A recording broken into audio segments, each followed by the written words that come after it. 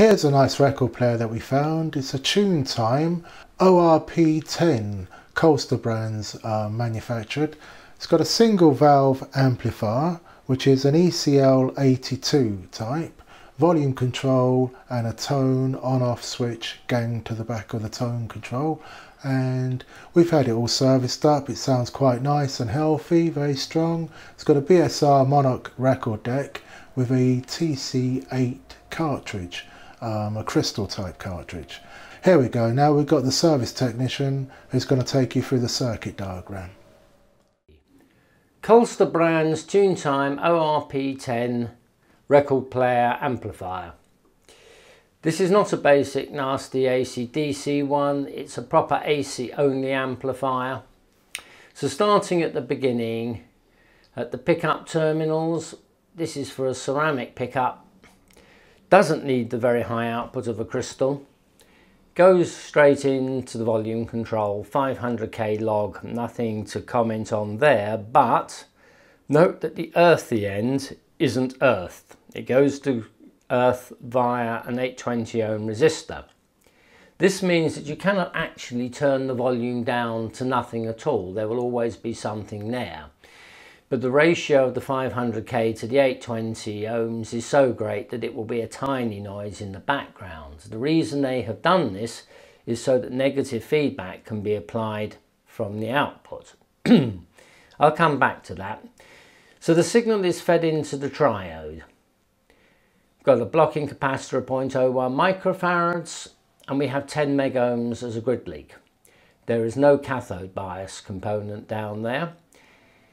A few electrons from the cathode on their way to the anode hit the grid, therefore the grid is driven negative with respect to ground, and that is how the bias is achieved. That is why they have to have a very high impedance here. There are two disadvantages to doing it this way. Whilst it's nice and cheap because you don't need components there, the distortion is considerably higher with grid bias, and also the gain of the stage will be a little bit lower. The 220k anode load resistor means that they're running this for all the gain that they can get out of it. The supply is then decoupled through the 8K2 and a 20 microfarad capacitor, really rather large. The decoupled supply also feeds the screen grid of the ECL82. So the signal is passed across through a 0.05 microfarad. You might think that's the volume control, but we've already had that here. This is a tone control.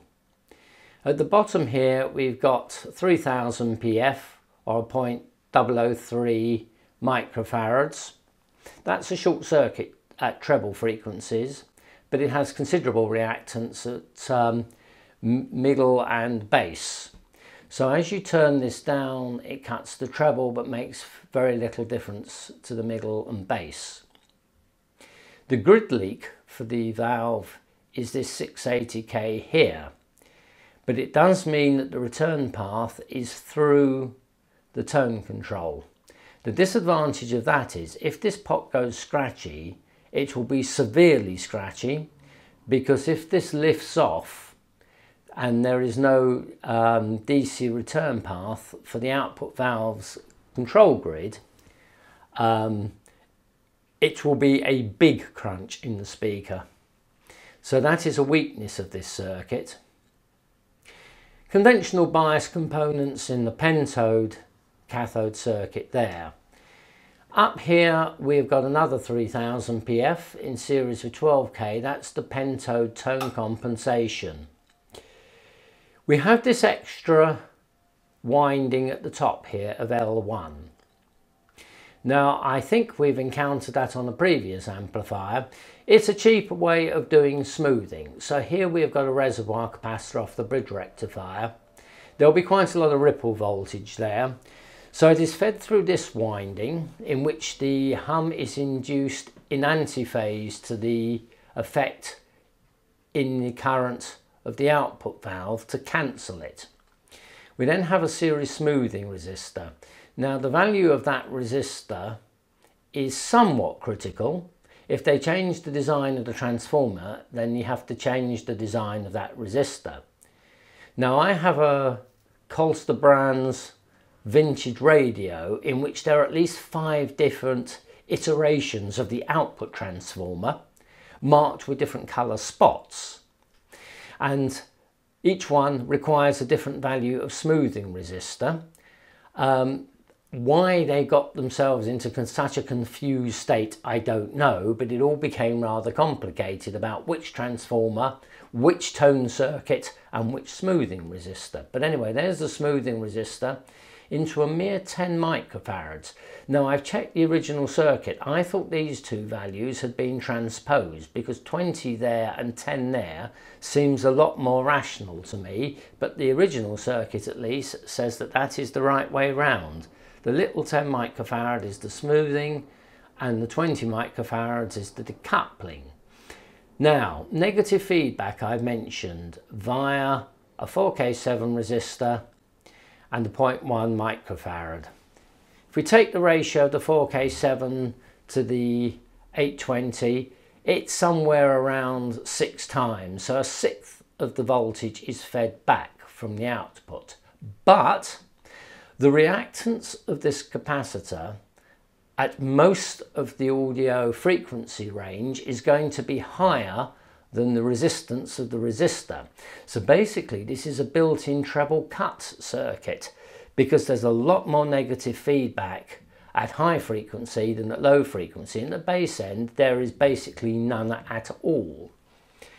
Something else I'll point out, we've got to the stage where they were getting rid of valves, so it doesn't have a valve rectifier. This circuit is simpler. They don't need a centre tap transformer. They've got a single HT winding feeding a bridge rectifier. You've got 4 diodes. I haven't seen them, but I'm pretty certain you'd find they're not silicon, that they're metal oxide rectifiers, one of those flat packs that's contact cooled. A bit of confusion on the main side. You may well be able to work out what they have done, but they've not exactly drawn this well. It's a double pole switch. You are supposed to work out that when you switch this on, that connects to there.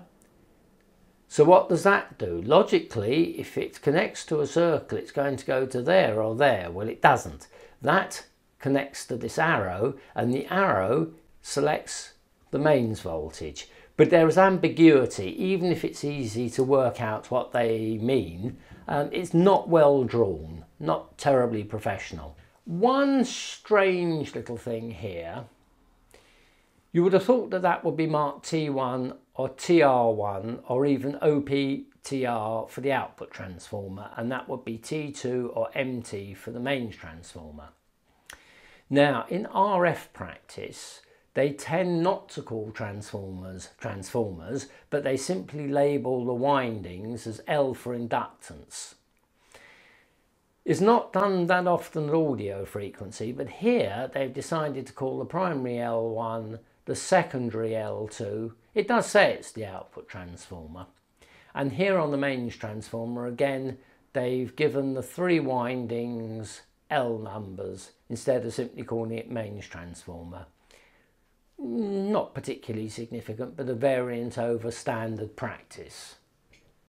If you found this tutorial very useful and would like to see more, then please subscribe to our YouTube channel, Patreon, Facebook and Twitter accounts. So far to date we have covered dozens of vintage valve amplifiers and equipment, starting with basic items such as Danset, Bush and Philips record players. We've also covered the Mullard 3.3 and the 510 valve amplifiers, the mic amp and mixer circuit based around the EF86, the Hacker and Dynatron record players, Leak TL10, quad valve amplifiers, GEC MOV division, Radford, Pi, Dynaco Stereo 70 and many other British and foreign audio circuits.